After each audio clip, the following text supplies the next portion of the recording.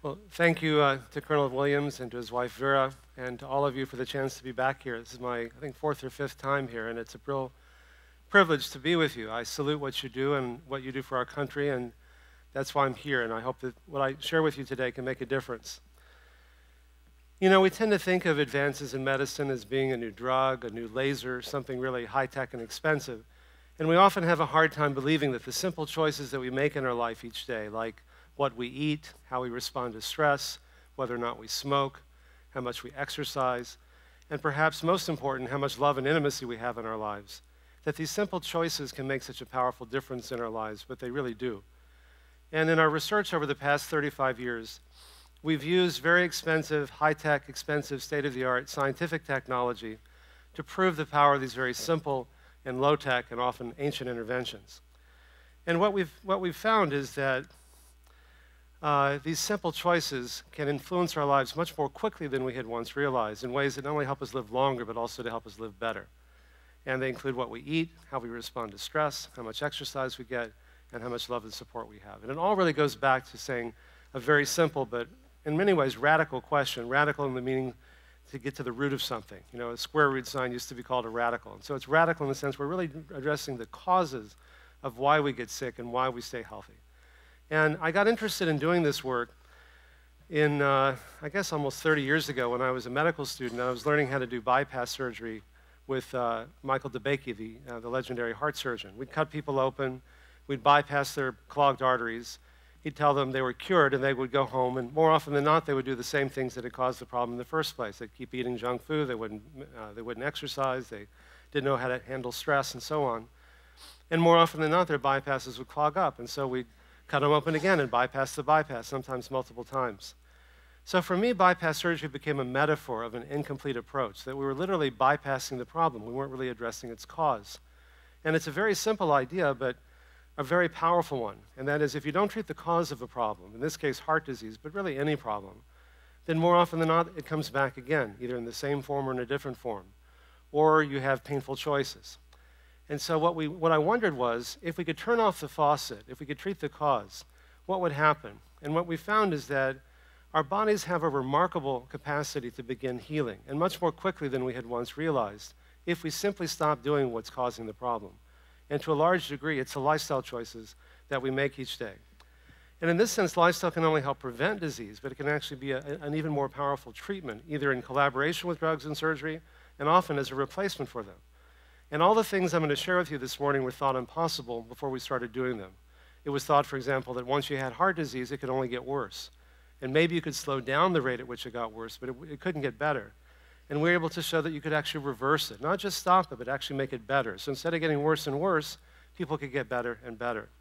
We did a series of studies. This was the most rigorous one, called the Lifestyle Heart Trial. And what you're looking at here in the upper left is it's a frame from an X-ray movie called an angiogram, and it shows where the blockage is, where that arrow is, where it's narrowed, is because the artery that's feeding the heart is clogged up. A year later, it's less clogged.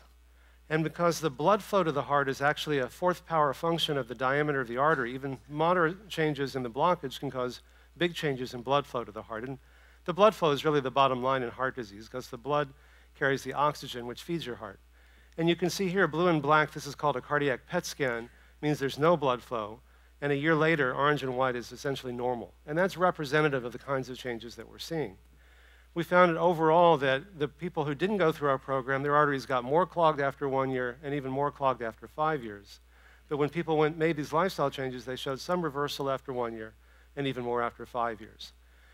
Now, to put a human face on that, we've trained now, through our nonprofit institute, over 50 hospitals and clinics around the country. Most recently, we trained the Cleveland Clinic, not far from here, which is the largest cardiac program on the planet. But we've also trained 10 hospitals in West Virginia. West Virginia is #1 in the country, not in football, unfortunately, but in heart disease. And we've trained 10 hospitals there. It's like if we can make it there, we can make it anywhere, right? And this is a man who, the hospital had a press conference to announce the program. This is one of the patients who went through it. It's just a 1-minute excerpt of what he said. They sent me a clip of it. But I wanted to put a human face on it because it shows you why I'm so passionate about doing this work and what a powerful difference it can make in someone's life. I'm no longer using a cane or a wheelchair. In November of 2001, I was using a cane to walk with, and I had to have the humiliating experience of riding a wheelchair around Walmart.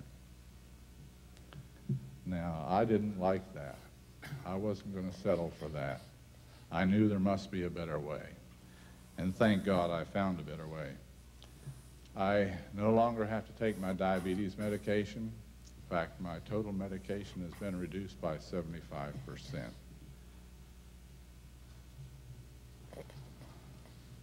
I had trouble getting to my mailbox without having chest pain. But now I am walking at least 2 miles a day. I ride my stationary bike anywhere from 8 to 10 miles a day. Now, this is not best case. This is representative of what happens when people make these changes. Many doctors are shocked because these are things we don't really learn much about in medical school, and yet they make such a powerful difference. I thought when we began doing this work that the younger patients would do better who didn't have such severe disease, but I was wrong. It wasn't a function of how old they were or how sick they were. The more people changed their lifestyle, the more they improved in every way we could measure. And that's a powerful message as well, because it's saying as long as you're still alive, it's never too late to begin making these changes. We found a 40% reduction in their cholesterol levels. This is comparable to what you get with drugs like Lipitor and Zocor and things like that, but without the costs and without the side effects. Lipitor, $13 billion were spent last year alone, and yet we can accomplish the same thing through changing lifestyles, so at a fraction of the cost, and the only side effects are good ones. So then we looked at prostate cancer. Prostate cancer kills more men every year. It's the most common cancer other than skin cancer. And yet what's interesting is that we found that we can actually stop or reverse it through the same lifestyle changes that could reverse heart disease. We did the study in collaboration with the chair of urology at UCSF, where I'm a professor, and at Memorial Sloan Kettering Cancer Center in New York, one of the leading cancer centers.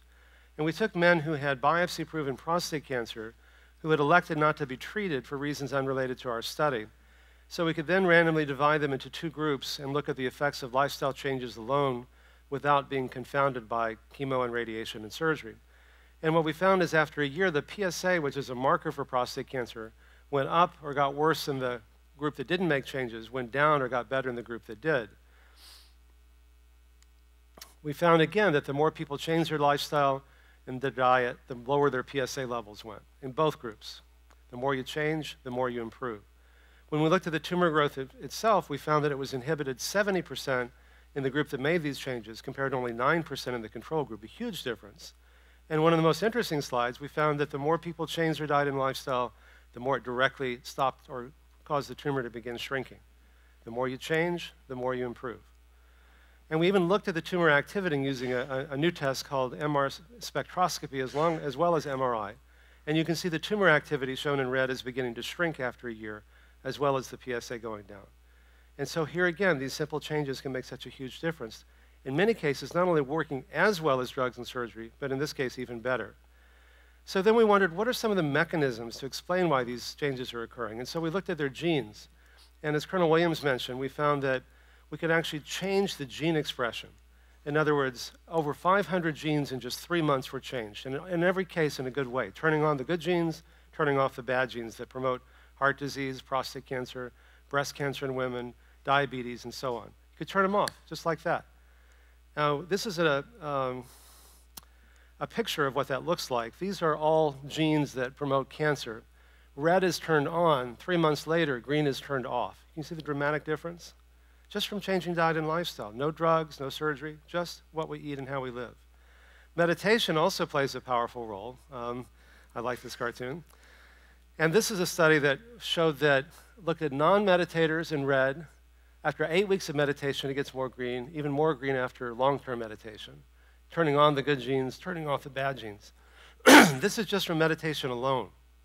Now, sometimes, exercise is something you got to, it makes you feel kind of macho and so on. It's good. And you got to eat, so it's just a question of what. But meditation is one of those things that people still find a little bit either maybe wimpy or puzzling or weird or whatever. But meditation is simply the practice of bringing your awareness to one thing. It can be anything. Traditionally, it's a sound, and the sounds are very similar, and you find them in religious and spiritual areas as well as in meditation. So The word one, or om, or shalom, or salam, or amin, or amen. They all begin with an O or an A. They end with an M or an N. They're just very soothing sounds. And if you have any kids, you find yourself humming to them to put them to sleep. And so when you meditate, you bring your mind to one focus. And your mind will wander, and you bring it back. And it wanders, and you bring it back over and over again. And anytime you can focus energy, you gain power. Think about it. I mean, a laser is just focused or coherent light. All the waves are in step. You can burn through steel. You can bounce it off the moon. I don't know about you. When I was little, we used to have a magnifying glass, and you could, focus the sun's rays and burn through a piece of paper, or you could, torture your little brother, or whatever. But anytime you can focus energy, you gain power. And if you've ever done any martial arts, which I've done for many years, when you can focus your energy, when you punch and you focus it in your two knuckles, you can break a brick or break a board. And so mental energy is really no different than physical energy.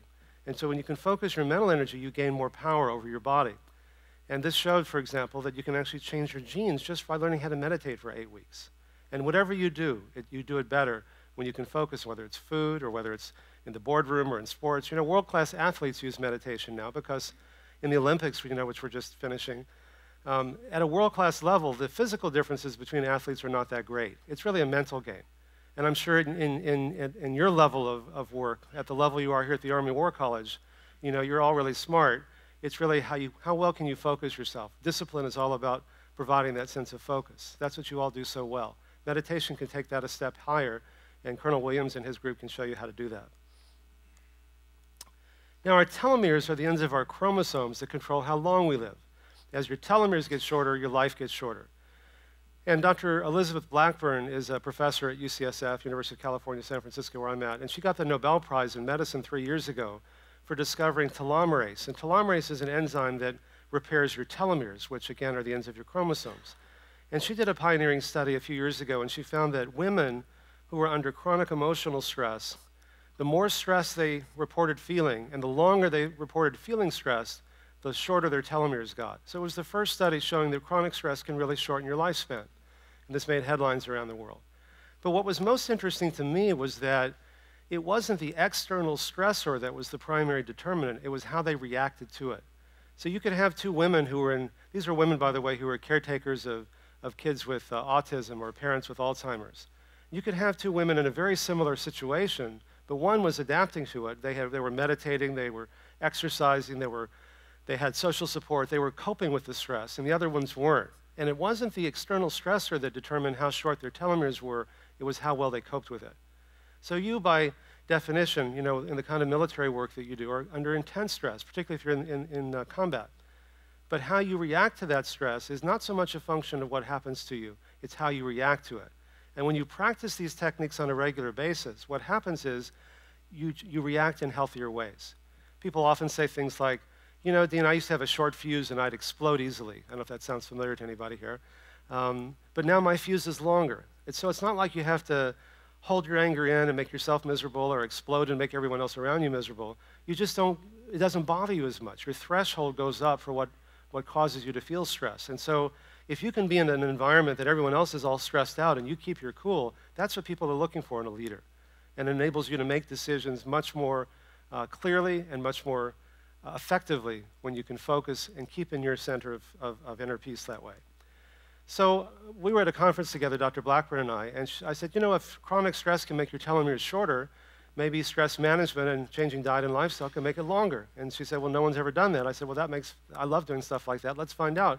So we did, and we found that we can make the telomerase 30% increased in 3 months just by making these same diet and lifestyle changes.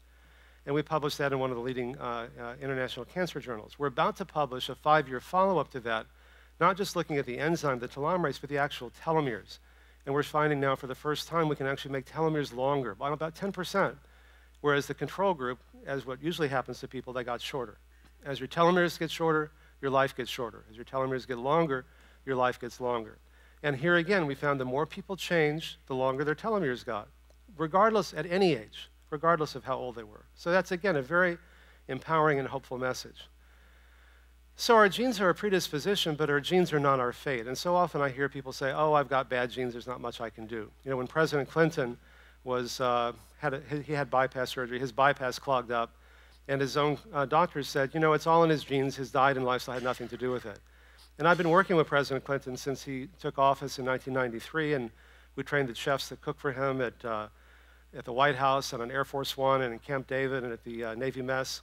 And I've been working with him for a long time, so I sent him a note. I said, you know, I say this not to blame you, but to empower you. But the friends I value most are the ones who tell me what I need to hear, not really necessarily what I want to hear. And you need to know that it's not all in your genes, and there's a lot you can do about it. And you're not, otherwise you're just a victim, and you're not a victim. And so he began making these changes, and he's been doing really well. And so just knowing that we can actually change our gene expression in hundreds of genes in 3 months is very empowering for many people to know that, because you can. And so if your mother and your father and your sister and your brother and your aunts and uncles all died early from heart disease, you're genetically more likely to get it. It just means that you need to make bigger changes to prevent it than someone else might. But if you're willing to do that, it's almost always preventable and even reversible in most cases. Now, we then looked at something called angiogenesis. And when a tumor grows, it secretes substances, in this case, a substance called VEGF, that tells blood vessels to grow to feed the tumor. Because tumors grow so quickly, they need their own blood supply. And if you can disrupt the blood supply, you can kill the tumor without the kind of toxicities that come from the usual kinds of chemotherapy. And there are new classes of drugs called anti-angiogenesis drugs, like Avastin and Nexavar and others, that are they're $100,000 a year per person to take.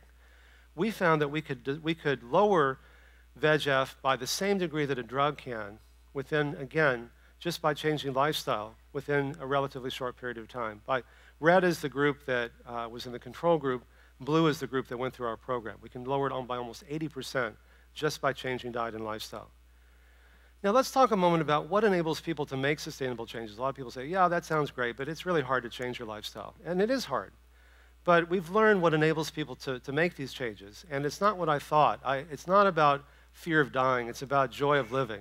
That if it's fun, if it makes you feel good, if it involves love, then you're much more likely to do it.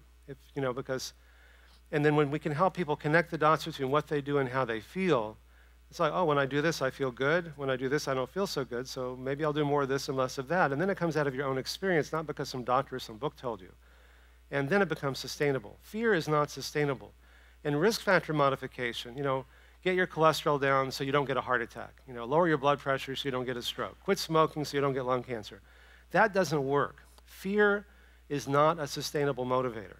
It's not a sustainable motivator for yourself, and it's not a sustainable motivator for the people that you command. And I'll come back to that. Okay? In the short run, when you're scared, you'll do pretty much anything. Like when someone's had a heart attack, they'll do pretty much anything that their doctor or their nurse or their dietitian tells them to do for maybe a month or so. And then the denial comes back. I mean, what's the mortality rate in this room? 100%, right? I don't want to be the first to break the news to you. We're all going to die. It's one per person, right? But it's not something you think about most of the time because it's too scary. So efforts to try to motivate people to change that are fear-based, like fear of dying, fear of something horrible like a heart attack or cancer, are not sustainable because you don't want to think about it. So you don't. But joy is very different. If you feel good, you'll do it. So fear is not sustainable, but joy is. This goes back to the first dietary intervention when God said, don't eat the apple. That didn't work very well. And that was God talking, so we're not going to do better than that. We talk about chain of command here. So I think the message here is that fear is not sustainable no matter who's giving the orders.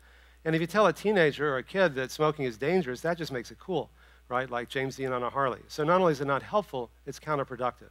So fear is not only not sustainable, it's often actually counterproductive to what we want to accomplish. The fortune teller says, I give smokers a discount because there's not as much to tell. I like this cartoon. Now, some people say, well, why bother with all this kind of touchy-feely stuff? It's kind of like that scene in Raiders of the Lost Ark, remember years ago when the guy comes down, he does all his martial arts, and Harrison Ford just takes out a gun and shoots him. It's like, why screw around all this touchy-feely stuff when you can just take a Lipitor or a pill and be done with it? And the idea is that taking a pill is easy and everyone will do it, but changing diet and lifestyle is difficult, if not impossible. But actually, the data show just the opposite. Only 30% of people are taking Lipitor 3 months, or Zocor, or any of the statin drugs, just 3 months after they're prescribed, even if someone else is paying for it, even if they have no side effects. And the drugs work. They really get your cholesterol down. Why don't they take it? Because it doesn't make you feel better. Again, you're taking a pill to get your cholesterol down to prevent something really bad like a heart attack that you don't want to think about, so you stop thinking about it and you don't take it. But the paradox is it's actually easier to make bigger changes in lifestyle than just taking a pill.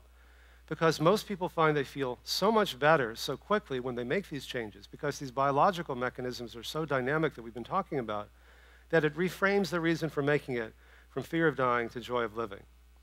Now, there's no point in giving up something that you like unless you get something back that's even better and quickly. I mean, we're all here. It's a beautiful day. You could be doing 100 other things, but you're here, hopefully because what you're getting is worth giving up what you're not doing. And so when we can help, part of the value of science is to help people understand what a powerful difference these simple changes can make. And because these biological mechanisms are so dynamic, you don't have to wait long to see the benefits. So when you eat healthier, when you manage stress, when you exercise, when you have more love in your life, your brain gets more blood and more oxygen. You think more clearly. You have more energy. You need less sleep. Now, you all know the other end of that spectrum. When you have a big Thanksgiving feast or a Christmas pig out, how do you feel an hour or two later? Sleepy, right? Like you want to take a nap? Because your brain is literally getting less blood and less oxygen. So it works the other direction. Your skin gets more blood when you make these changes. So let me just move this over so my clicker will work. You can actually grow so many new brain cells when you change your lifestyle that your brain can get measurably bigger. That was thought impossible just a few years ago. When I was in medical school, we were taught you're born with a certain number of brain cells, and if you go out and have a nice binge on a weekend or something, have a couple six-packs, you burn off a few thousand brain cells, you never get them back, right? I'm sure you've heard that before. It turns out it's not true. Your brain can grow those cells back, which is good news, I'm sure. And just walking, I mean, one study showed, for example, walking for a half hour a day, 3 hours a week, can grow so many new brain neurons in 3 months. In older people, their brains get bigger. That's a great motivator, because when your brain gets bigger, you get smarter, and you can think clearer. It gives you a competitive edge over people who aren't doing that. It doesn't take much. And although we tend to think about diet as what we can't have, I much prefer more to think about it in terms of what we can have that really is not only tastes good, but is good for you. And some of my favorite substances are actually neurogenesis just means it causes your brain to grow more blood cells, more brain cells. So chocolate and tea and blueberries make your brain bigger. On the other hand, what's bad for your heart is bad for your brain. So saturated fat and sugar and nicotine and so on kill brain cells. Moderate alcohol actually makes your brain grow, 1 or 2 drinks a day. More than 2 drinks a day kills your brain cells. Stress management makes your brain bigger. Chronic stress makes it smaller. Moderate exercise and so on. And believe it or not, frequent sex actually increases neurogenesis. So part of my prescription for you today, you go home and you talk to your spouse. Now, this is not entirely a joke. That part of the benefit of being at the Army War College, and Colonel Williams and I have talked about this, is to reconnect with the people that most matter to you, your spouse, your wife, your husband, your lover, whoever. And that time is as important to you as the time that you spend exercising, the time you spend studying, the time you spend doing other stuff that you do. Okay? So if you need an excuse, use me and say, Dr. Ornish said we have to do this. Because it's good for you. It really is. It's good for your brain. This is a study. They did this in rats. They couldn't get any volunteers from humans because they killed them at the end to look at their brains. But you can see in the brain cells of those that were sexually active compared to the ones that weren't, they actually grew more brain cells. And this is in just a few months. So our bodies are so much more dynamic than we had once realized. Your skin gets more blood when you eat and live healthier. So you don't age as quickly. I'm 94 years old. I don't know if I'm pretty good.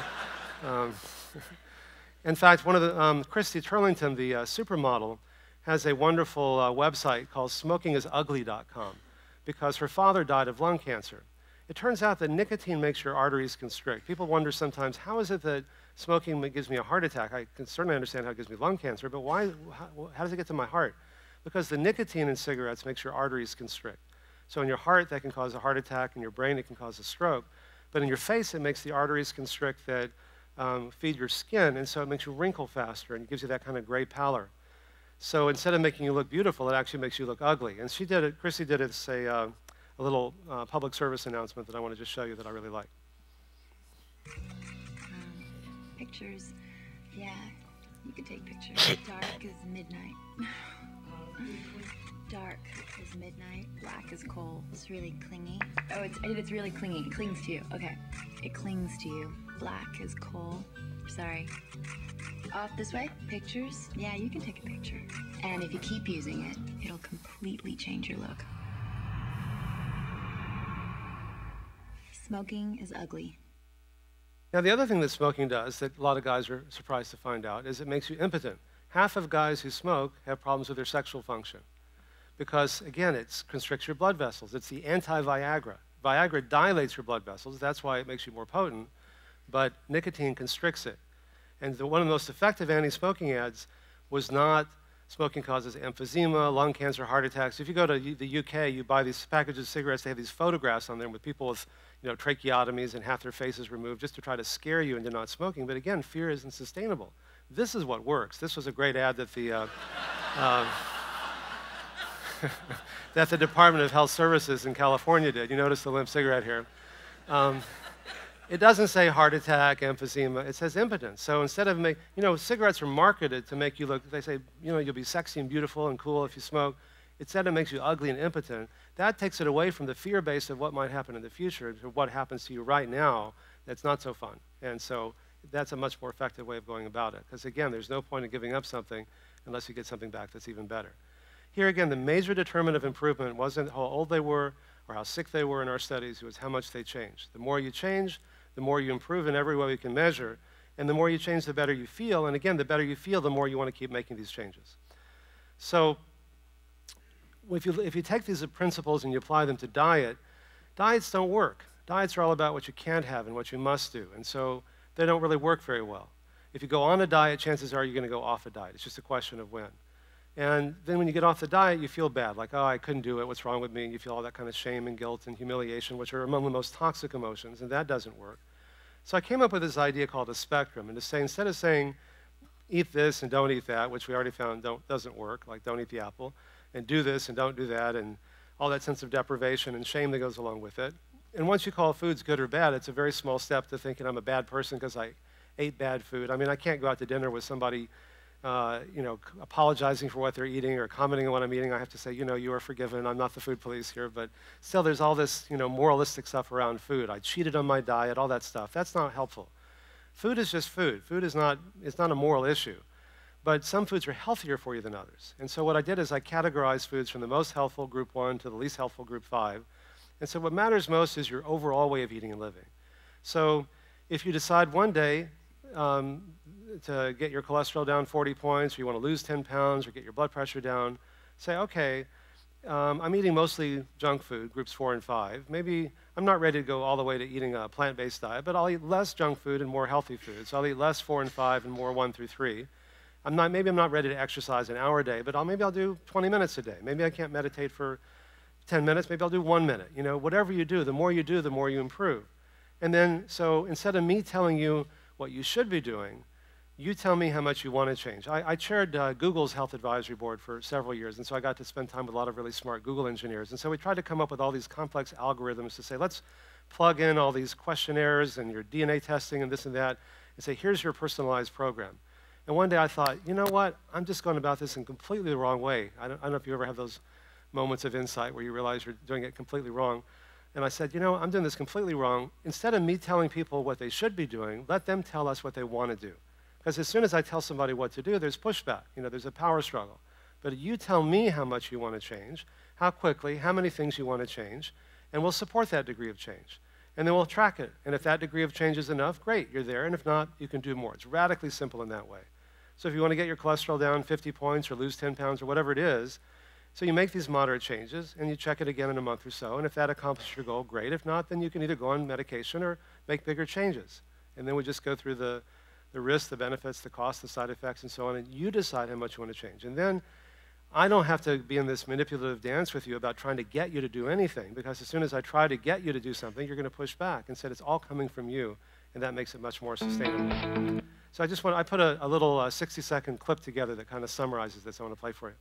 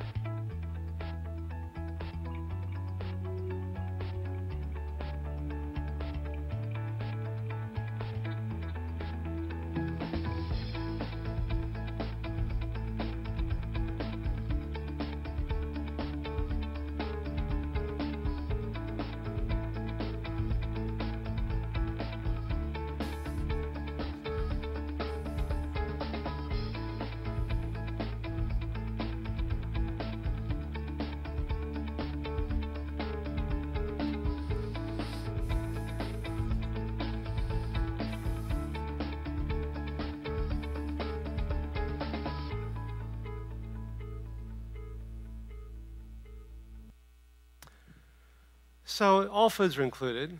Nothing's excluded. But to the degree you move in that direction, there's a corresponding benefit. And so you can't fail. There's no diet to get on, so there's no diet to get off. Now, I've been a veteran of many of these diet debates and diet wars and so on, but there's a convergence of from most experts about what constitutes an optimal way of eating. And it goes something like this.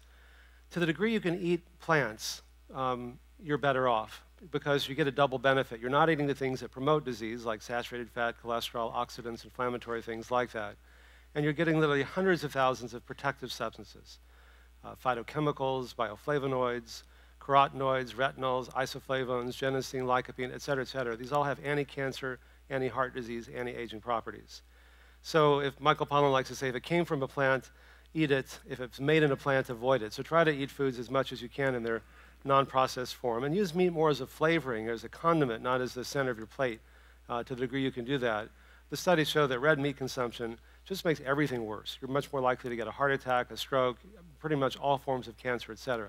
Now, I grew up in Texas eating meat 3 or 5 times a day, and I like it. And but I found when I stopped eating it or when I ate less of it, I felt better, and then it becomes more sustainable.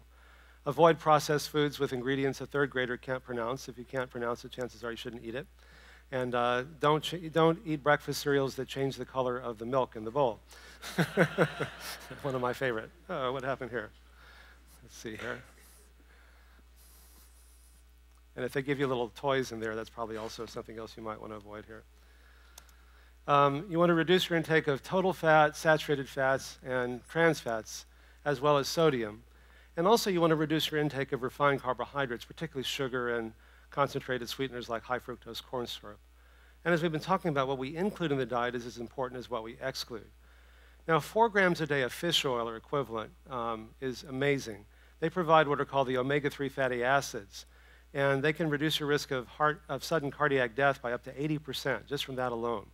And if you're a mom or you're growing a baby or you're breastfeeding a baby, the omega-3 fatty acids can boost your child's IQ by up to 10 points. Amazing. And if you can give them, once they've been weaned from breastfeeding, you can give it to them in their breakfast food.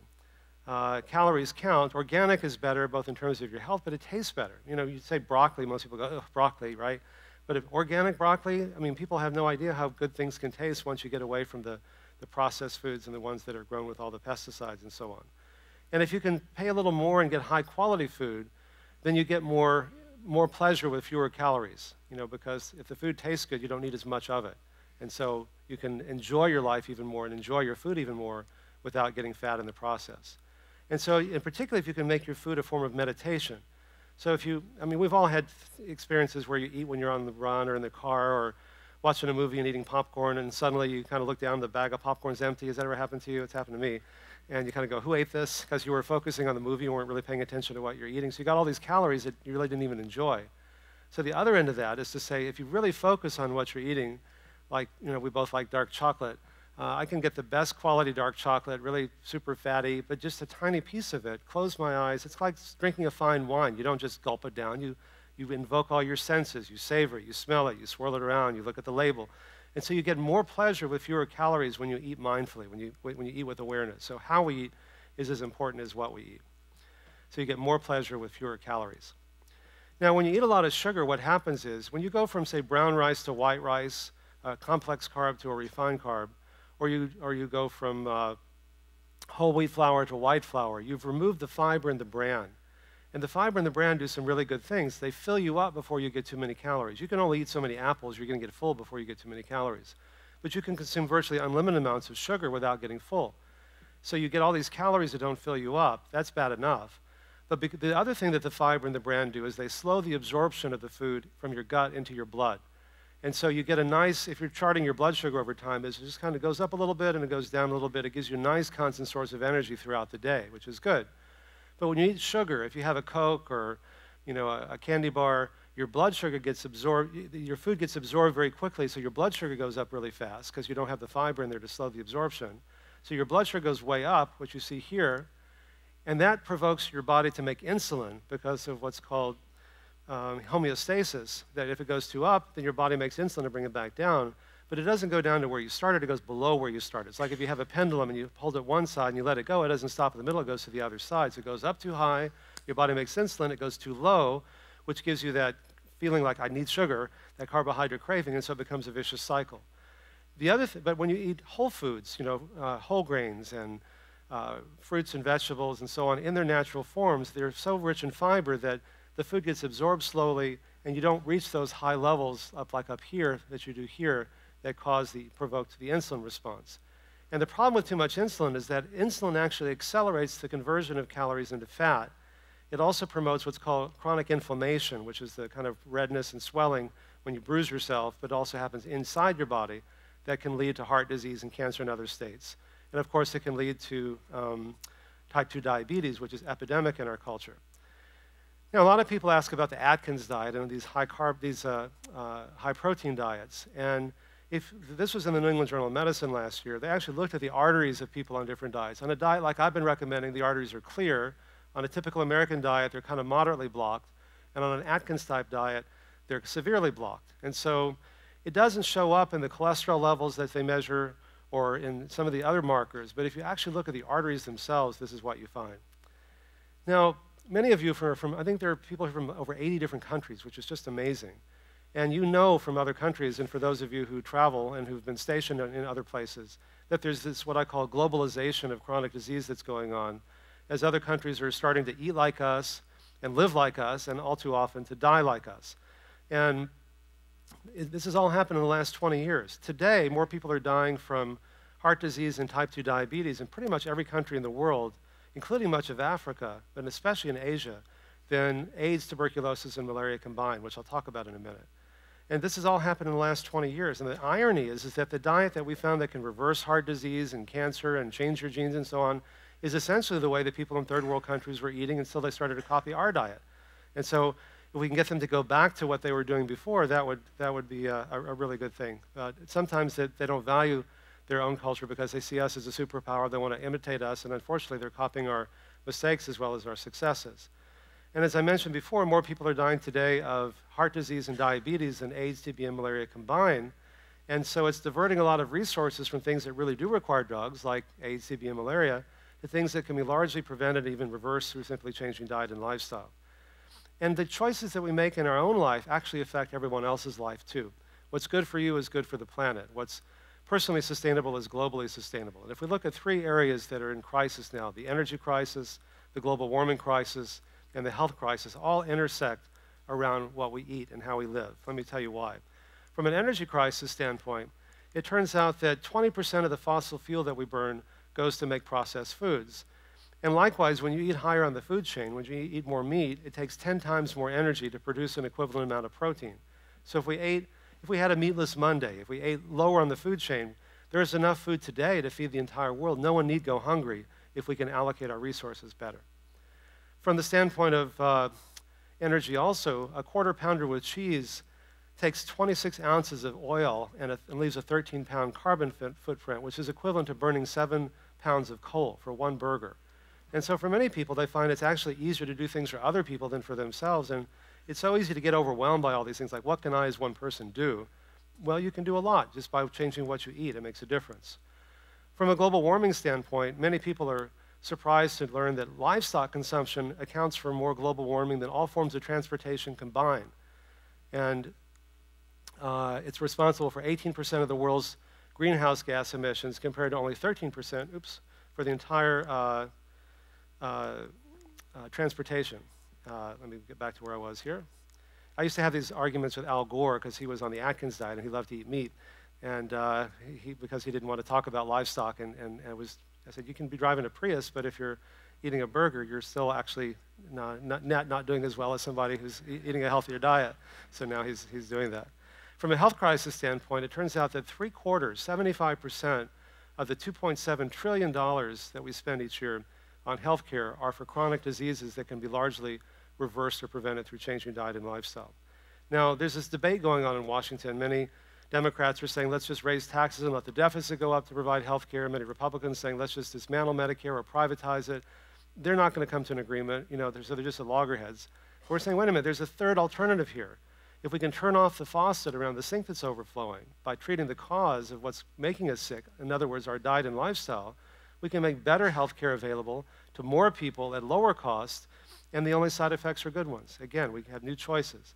Just as an example of how powerful these changes are, this was a large study in one of the AMA's lead journals that 23,000 men and women just walking a half an hour a day, not smoking, eating a reasonably healthy diet, and keeping a healthy weight prevented 93% of diabetes, 81% of heart attacks, and so on. And these aren't even big changes in lifestyles, but they go a long way. And we spend trillions of dollars on these. Now, I mentioned before that cardiovascular diseases kill more people around the world than pretty much everything else combined, and yet it's completely preventable today for at least 95% of people and probably closer to 99% of people. I mean, it's staggering when you think about the disease that kills more people than everything else combined is completely preventable today if we just put into practice what we already know. We don't need to wait for a new breakthrough, a new laser, a new high-tech drug. We just need to change our diet and lifestyle.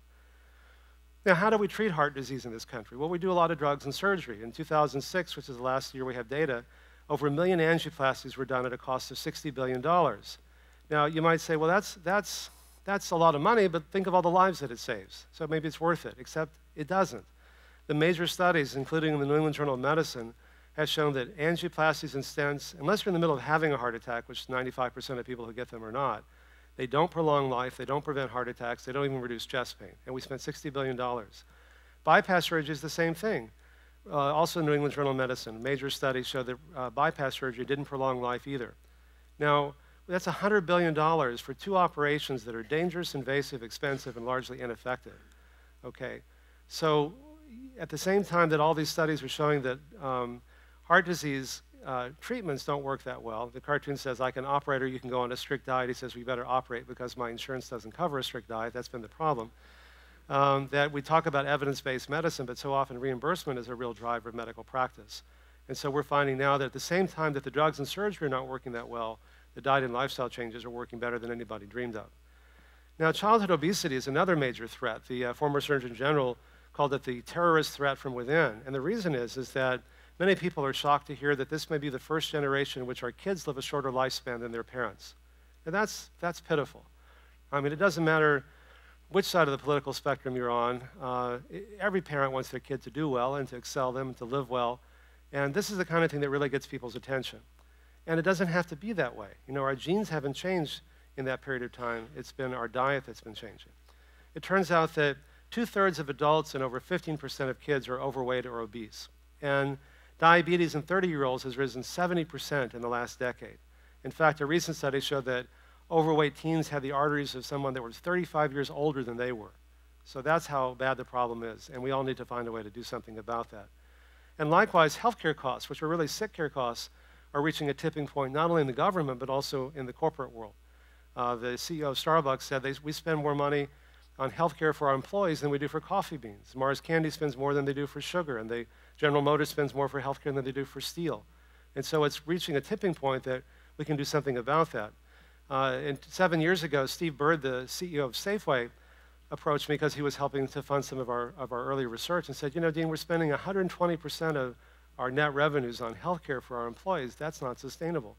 And so we put in the work site some of these practices, and their costs came down 12% in the first year, and they've remained essentially flat since then. And so because these biological mechanisms are so dynamic, you can see cost savings very quickly. In fact, we did a demonstration project with Mutual of Omaha, and we found that most people could avoid the surgery that they were told they needed, and they saved actually $30,000 per patient in the first year. We did a study with Highmark Blue Cross Blue Shield, and they found that compared to a control group, the costs were the same at the beginning. After 1 year, the costs were down 50%. So if we're spending $2.7 trillion on healthcare and we can cut the cost by half in 1 year simply by changing diet and lifestyle, you can see that provides all kinds of ways of reducing the deficit that don't make these painful choices that we're talking about, that we can all come together on. We found that we're getting 85 to 90% adherence to a very intensive lifestyle program at all these sites in West Virginia, Nebraska, and Pennsylvania, again, because people feel so much better when they do that. And as Colonel Williams mentioned, Medicare is now covering our program as of January a year ago. It's the only time Medicare has covered a lifestyle program like this, and we're very grateful. It took 16 years of review before they finally approved it, but they did. And we may be expanding that coverage to include other conditions as well. If you're interested in learning more about this, our Nonprofit Institute's website has all these downloadable meditations you can do, and recipes and menus and scientific research reprints, anything you want, it's all there. Check it out. And by the way, because I have such great respect for what you're doing, if any of you have questions that we don't have time to talk about in the Q&A period, just email me personally. Put Army War College in the subject heading, and that way I'll make sure I personally respond to you, and just give me your question. My personal email is Dean, D-E-A-N, .Ornish, O-R-N-I-S-H, dean.ornish at pmri.org. It stands for Preventive Medicine Research Institute. So dean.ornish at pmri.org. Put Army War College in the subject heading, and I'll be sure to respond to you personally. It may not happen right away, but I promise I'll get back to you. When we look at the data from now several thousand patients, from beginning to 12 weeks to 1 year, a continued weight loss of 16 pounds over the course of the year, we found their chest pain fell dramatically, their ability to exercise rose within the first few weeks and stayed up. You know, the old joke is, am I going to live longer? Is it just going to seem longer if I change my diet and lifestyle? And we're finding that the quality of life improves dramatically, as well as the length of life. Systolic blood pressure goes way down. Diastolic blood pressure goes way down as well. And so these are continued improvements over time. And the diabetes begins to improve as well. The last thing I want to talk about is, in many ways, the most important, that there's a real epidemic, not just of heart disease and obesity and cancer, but of loneliness and depression and isolation. I got profoundly depressed when I was in college. And I grew up in Texas, went to a little school called Rice University in Houston. And what they didn't tell me when I enrolled there was that they had the highest suicide rate of any school in the country per capita. It wasn't in their course catalog, I don't know why. But I learned why, actually. And my college roommate was one of the 4 people in the country who scored a perfect score on his SATs that year, and he never had to study. And I had an organic chemistry professor that I was sure had escaped Nazi Germany and came to Houston instead of Argentina to be my teacher. And and he told us on the first day of class, this is a weed out course, and I'm going to weed you out. I don't know if you've ever had professors like that. And look to the left and look to the right, and one of you won't be here, you know, by the end of the semester. And I thought, great, you know, because I really wanted to be a doctor, and I knew that I had to do well in organic chemistry. And the more I studied, the more I worried, the harder it became to study, and the harder it became to study, the more I worried. And I got into this vicious cycle where I literally couldn't sleep for a week straight, which is enough to make you crazy. That's why when they torture people, they don't let them sleep for long periods of time, because it really does make you nuts.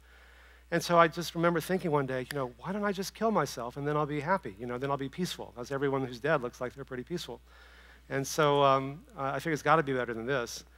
And I felt like I was stupid, and somehow I'd managed to fool people into thinking that I was smart, and now that I was in a school with a bunch of really smart people, that they were going to figure out what a mistake they'd made in letting me in. Does that sound familiar to anyone here?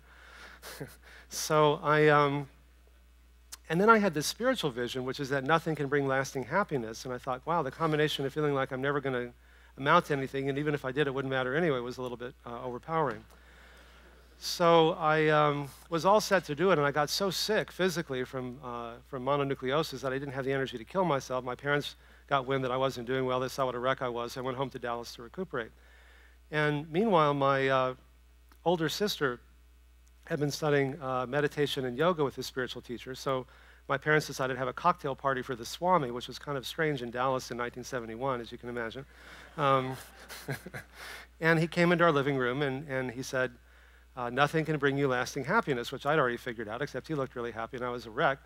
And he said, but you don't need those things. You have it already. That, and one of the great ironies of our life, we end up running after all these things that we think are going to make us happy, and we end up disturbing what we could have already if we just stopped doing that. And that in one of the supreme ironies, we end up disturbing what's there already. And that the goal of all spiritual practices, whether they're religious or secular, is ultimately to quiet down our mind and body so that we can experience what it means to be peaceful and healthy, not because we got something we thought we needed, but rather that's our natural state. And it's a very empowering thing because, you know, people only have power over you, personal power over you, if they have something that you feel like you've got to have. And so the less you need, the more power you have. Somebody says, if you don't do this, I'm not going to do that. You say, well, that's okay. I don't really need that. And suddenly they don't control you anymore. You can walk away from anything. And so the paradox in all these things is that the more inwardly defined you are, the more power you hold on to and you retain. And the better you become at commanding your troops because they see that in you. They feel that sense of groundedness and security that You're not looking to other people to define who you are. You have that already. And the problem is that when people are lonely and depressed, they are many times more likely to get sick and die prematurely, in part because they're more likely to abuse themselves. You know, I'd ask people, why do you smoke and overeat and drink too much and work too hard and abuse substances? These behaviors seem so maladaptive to me. And they'd say, Dean, you don't get it. You don't have a clue. These behaviors aren't maladaptive. They're very adaptive because they help us get through the day.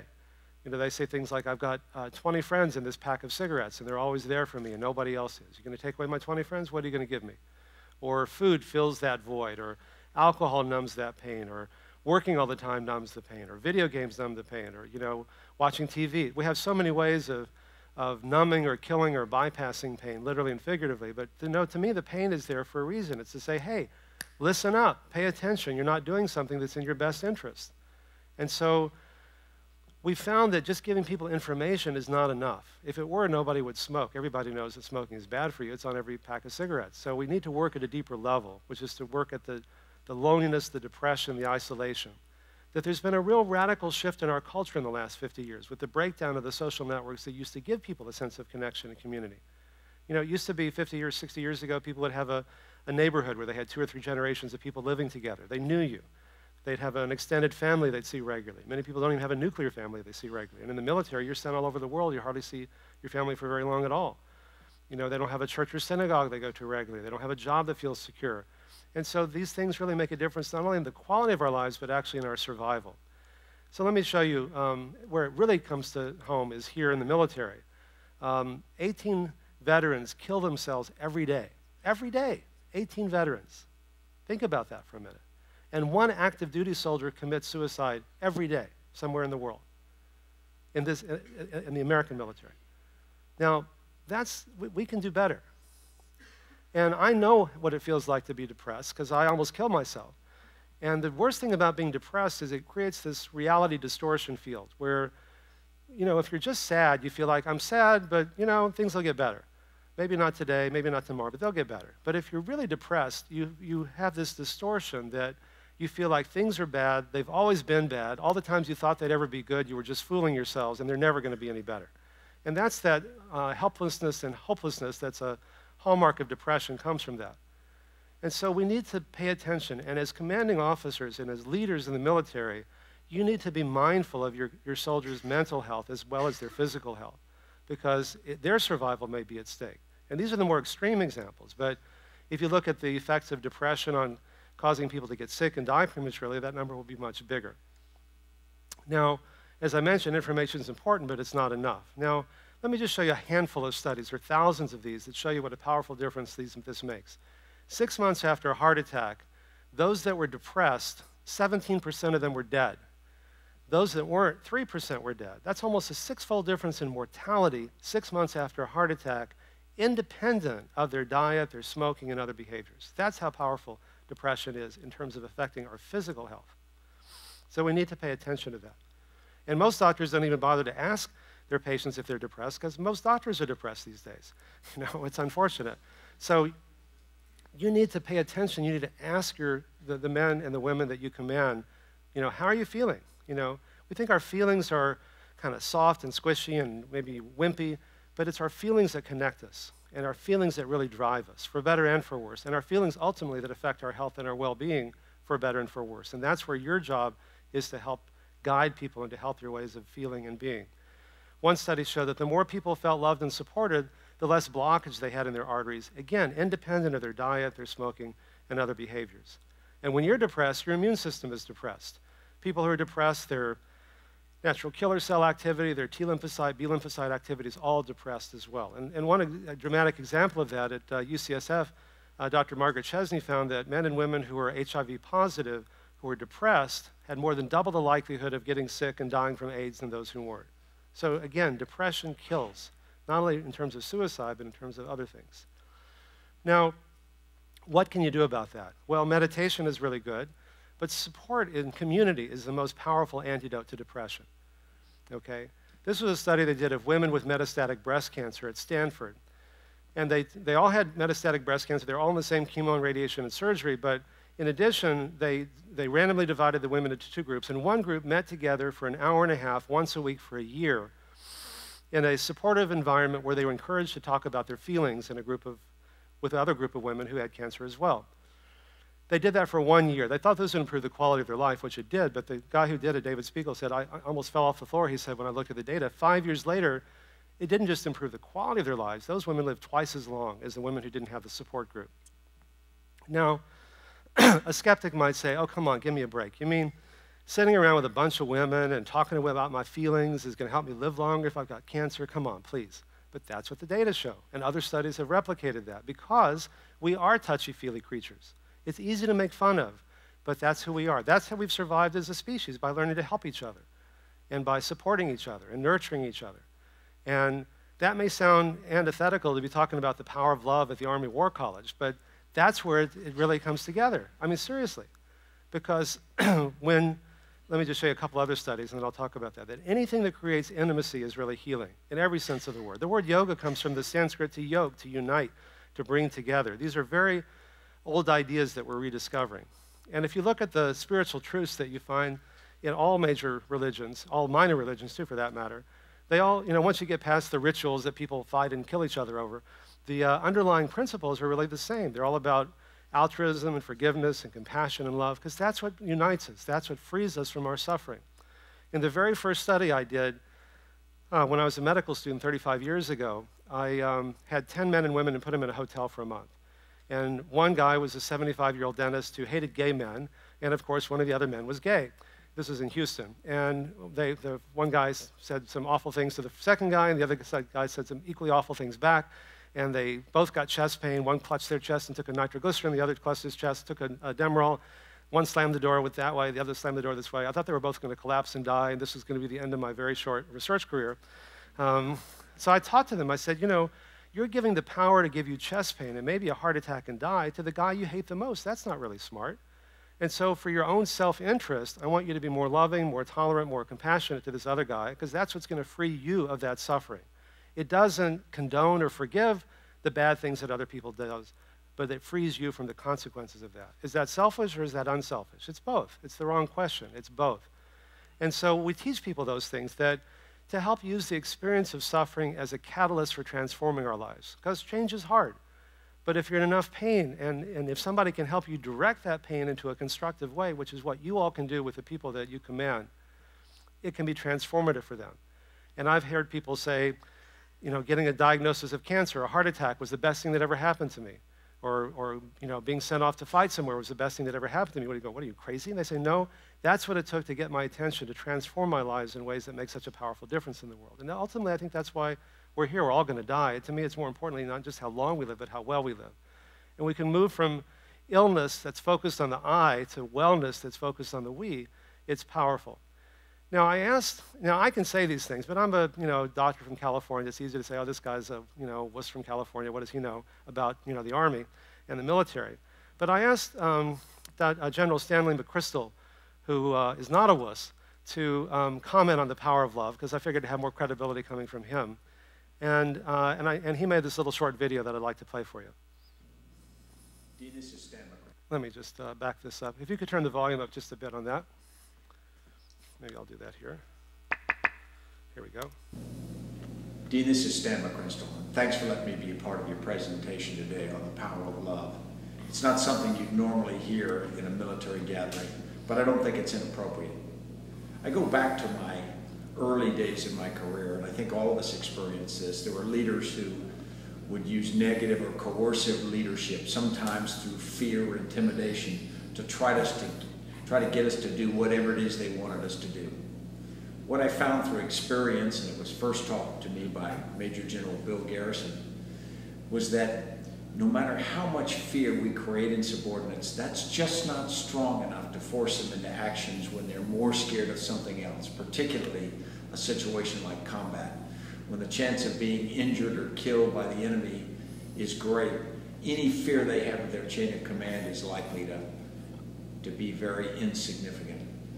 What we find, of course, is that in the end, soldiers react to what they feel strongly about. They react to positive leadership, they react to positive values, they react to a positive environment created around them, and they react to a positive example from leaders that they respect and leaders they care deeply about.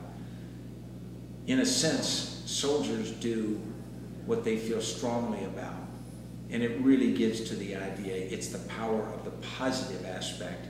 It's they do what they want to do, not what they're scared to do. So I think the power of love is appropriate. Thanks, Steve. All the best. Whoops, sorry. So let me just get this back. Oops, one more time. Dean, this is Stan. Sorry.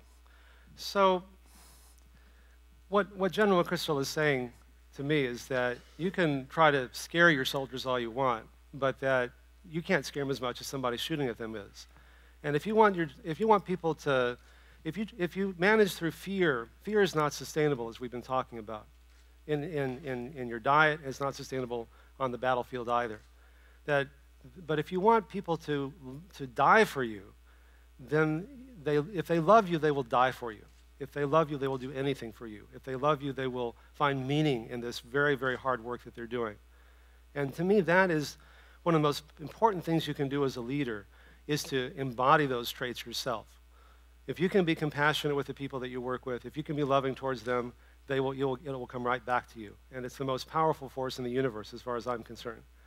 And whether it's changing your diet, whether it's commanding a battalion, whether it's being a chairman of the Joint Chiefs of Staff, whatever role you find yourself in, if you can bring love into that equation, you're going to be able to do that job much more effectively.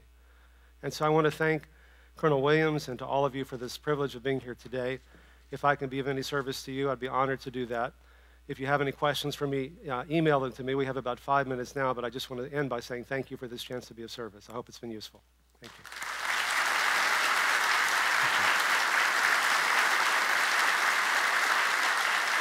Thank you. Any questions or comments? I'd welcome them. Yes, sir. Sir, can you define what it means for heart disease? It always sounds like kind of nebulous for That's a good question. There's lots of different kinds of heart disease, but when most people refer to heart disease, they mean coronary heart disease, and that means your heart's not getting enough blood flow to feed itself. And the heart pumps blood to the body, but it first pumps blood to itself first. It's actually a nice metaphor. It's like, sometimes I'll say, what organ does your heart pump blood to first? People think it's your brain or your lungs or other organs, depending on your orientation.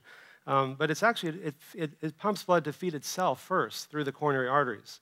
And it gets blood, which carries the oxygen, and the oxygen is the fuel for the heart. So if it becomes clogged, then it can't feed itself. And so if it's temporary, you may get chest pain. If it's for more than a few hours, the part of the heart downstream from that blockage can die and turn into scar tissue. That's what a heart attack is.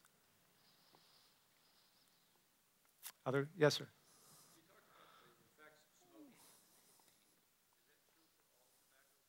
It's true for all tobacco. Can you all hear the questions? The question is, I talked about the effects of smoking. Is that true for all tobacco products? And the answer is yes. Because of the nicotine, if you use chewing tobacco, in some ways you actually get a higher dose than if you smoke it. And by the way, nicotine is actually more physiologically addictive than crack. It's harder to get off nicotine than it is to get off heroin or cocaine. Yes, sir.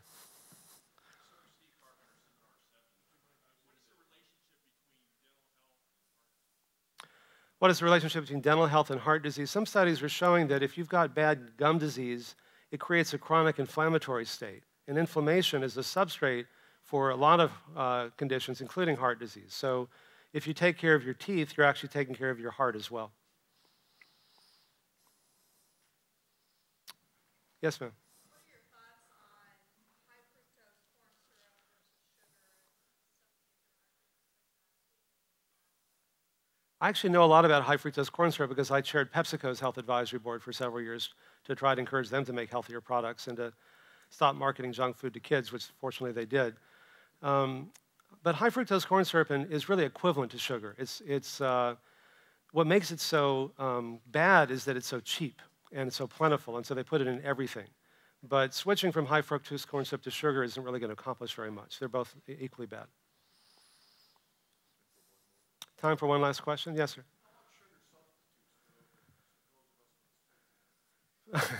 How about sugar substitutes for those of us with a sweet tooth? They're better, but they have their own set of problems. And it turns out that studies show that when people use artificial sweeteners, they still eat as much sugar as they did before because it perpetuates a taste for sweet foods. I think it's better off to, if you need a sugar fix, to take a small piece of some really good treat that you like and just meditate on that. You know, seriously.